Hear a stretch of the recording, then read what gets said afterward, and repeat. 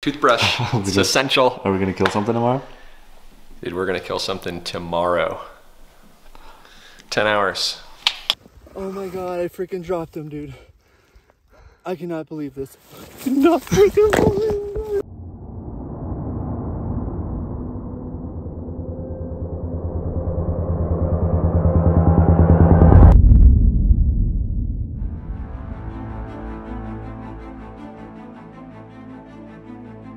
That mountain. Up on the mountain. Is it filming? It is filming. Well, first off, we're teaching Eric how to use my camera. It's wonderful. It's working. We got a 5-minute drive to the trailhead, and then about a 2-hour hike. And we're gonna go kill an elk this morning. It's morning number 1. It's Colorado. Over the counter. So we just want to get into some elk. That's really all we care about. Let's get We'll after see you it. soon. Yes. All right.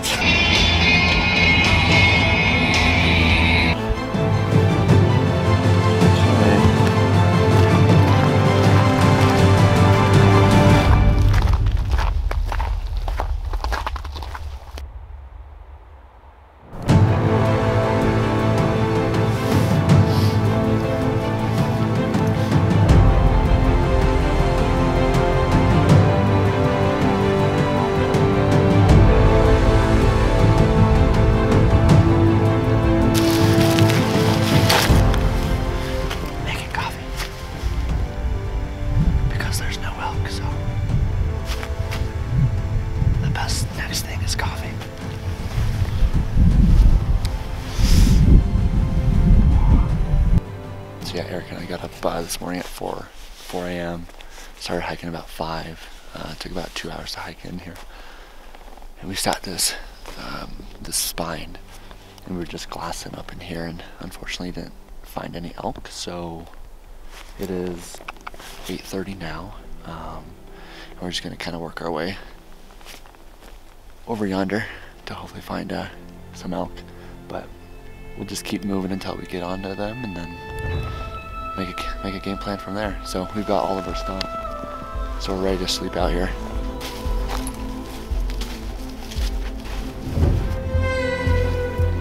I need a rope.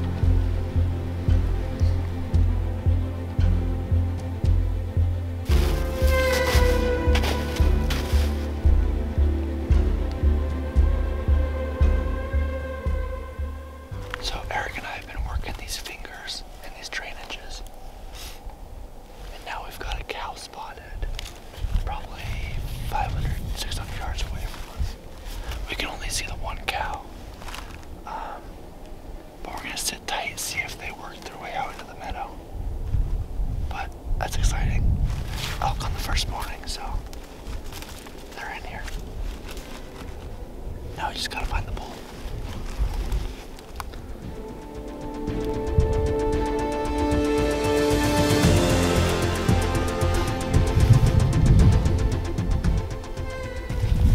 So we waited on this cow for probably about an hour and a half, 2 hours, and she will not move.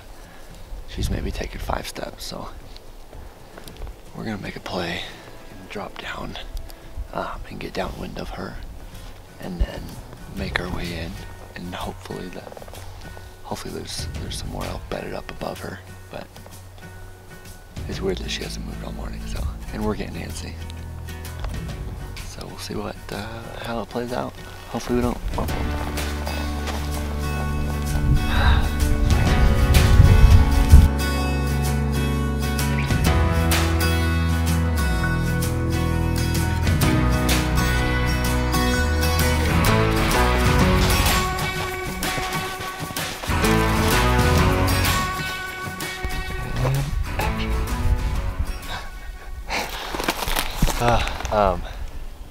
So that cow was alone, unfortunately, so that was a bust. But we've got a new spot we're gonna sit tonight. It's like 2:30 right now, so I'm gonna take a little bit of a nap, kick the feet up for a little bit, and then probably use tonight just to glass and kind of get an idea of where the elk might be. So, well, I'm set up for the evening hunt. Eric and I split up. Eric is hunting a little bit up further, just glassing the other side of this. And then I'm gonna hunt this big sage section. Hopefully they come out to feed. I've seen them in here before, so we'll see. Unfortunately, we didn't see any elk that night, so we headed to camp to make a game plan to sit the same location the next morning.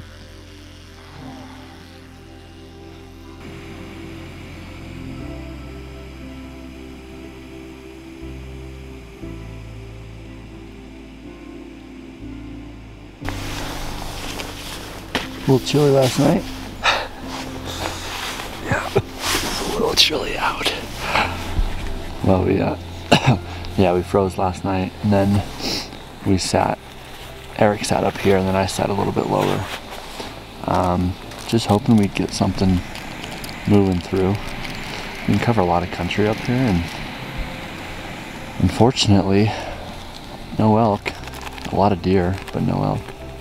So I think we're gonna probably head up higher, see if we can see any fresh sign, and then go from there.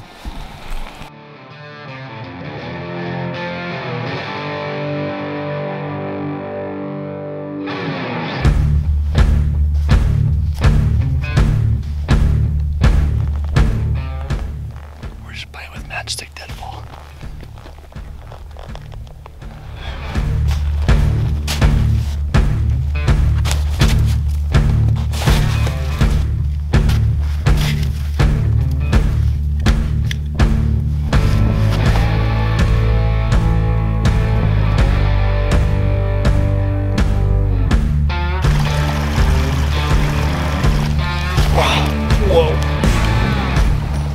Alright, time for some lunch.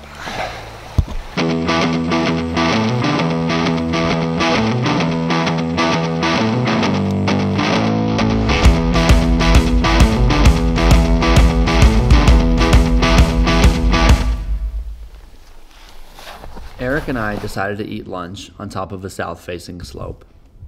Following lunch, we still stalked the spine of that slope, hoping to catch some elk out feeding. As we continued to crawl along, on the very far end, at the top of the slope, I noticed a bull elk tucked up in the timber on the very edge feeding. I don't see antlers yet, but he's very white, so I'm guessing it's a bull. As I tried to line up a shot, unfortunately, the bull just never presented himself. He was tucked behind some trees, and the only shooting lane I had was if he had moved forward about 10 yards. We're not sure exactly what spooked the bull, but the bull went the opposite direction and never gave us the chance.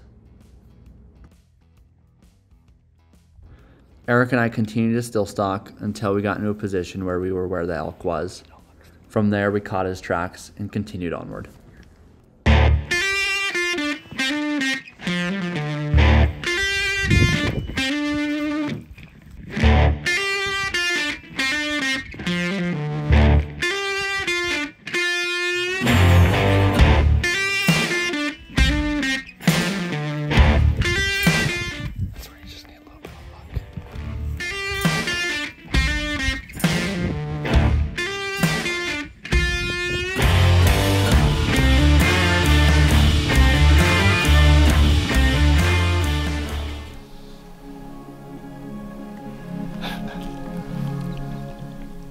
Well, I don't know if we had footage of it, but we came across a bull about 130 yards, and I just couldn't get a shot off. He was kind of up on a ridge and full body behind a big tree, and all we could see was his butt. Eric was able to see his antlers, but he got wind of us, I think, and bumped, so we ended up chasing his tracks for probably about a mile, just because they were coming towards where we wanted to be tonight.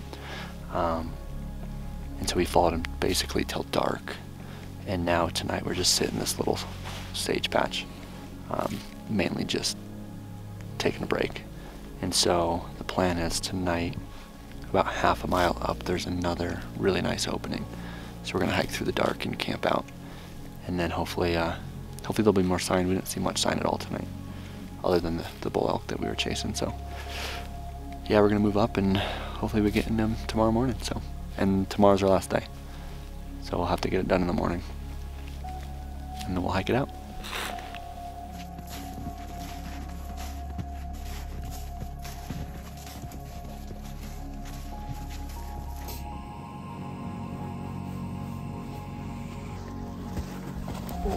Okay, Matt, what's gonna happen this morning? Well, we got about a 400-yard hike. And we're gonna set up on open meadow and then hopefully kill a bull. That's the plan, because it's our last morning, so we'll see.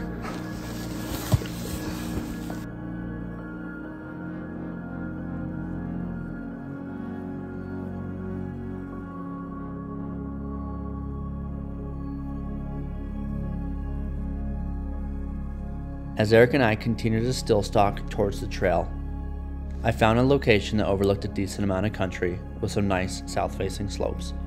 It was still early and I knew the elk may be out on the slopes, being that it was cold the night before. I told Eric, let's just sit here for a minute and take it all in.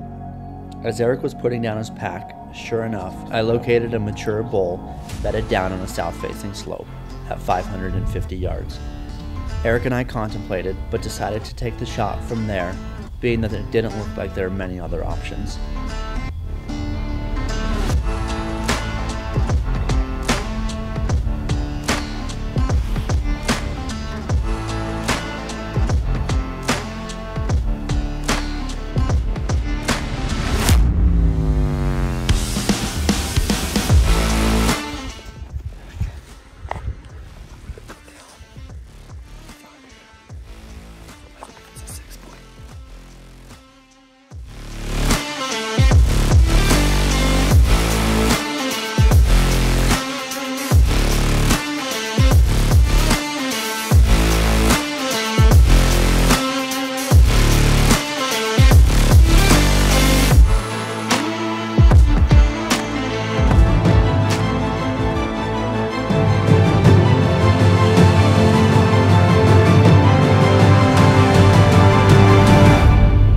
At this point, the bull worked his way up to the left. The bull stopped right before he crested over the ridgeline and presented me with a perfect quartered away broadside shot.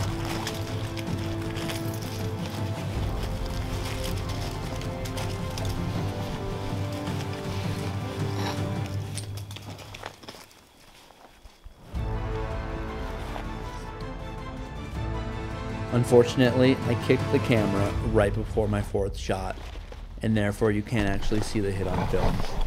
That said, you can certainly hear the impact of the bullet when it hits.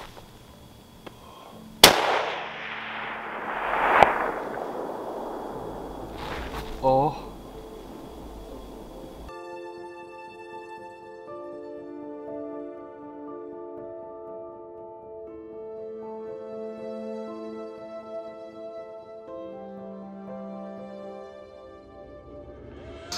Oh my god, I freaking dropped him, dude. I cannot believe this. Not freaking believe this. Let's go. Ah, Let's go. we have worked so freaking hard. So freaking hard. I saw him just tumble. I hit that bull at 550 yards. I wounded him. We came up, we bumped him. And Eric spotted him at 100 yards. And I just prone, just put it on him and just moved it. Let's go get our hands on him. Dude, are you kidding me? Alright, so my bull's right there.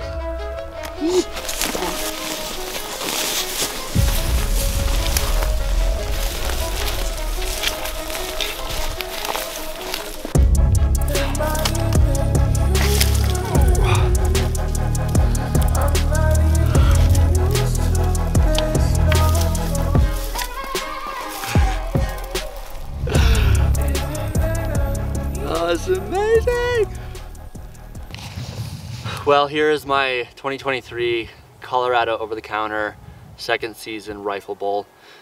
What a treat it is to be able to harvest a bull like this. in an over-the-counter unit. Eric and I have worked really hard over the last 3 days to get a bull like this on the ground. You know, this unit, you don't see many elk at all, and we're fortunate enough we saw a bull yesterday, had a pretty close encounter with a bull, much smaller we believe, but yeah, to stumble upon this bull on the way down the mountain was pretty cool. Was able to put a 550-yard shot on him, which ended up you know, making him bed down and we could come up and finish him off. So now the fun begins. My buddy Trent's driving up from Denver to help us pack him out, so there'll be 3 of us total, and we've got about a 2.5 mile hike to the truck, which shouldn't be terrible.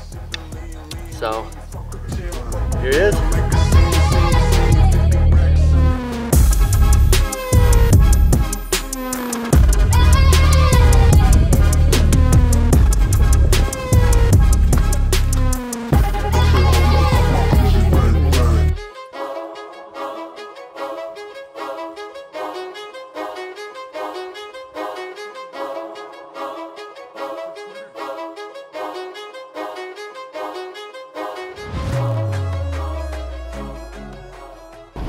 Truck's packed, elk's in the back, kinda, somewhat sticking out, but yeah, I'm gonna head to dinner, and that's a wrap on this hunt.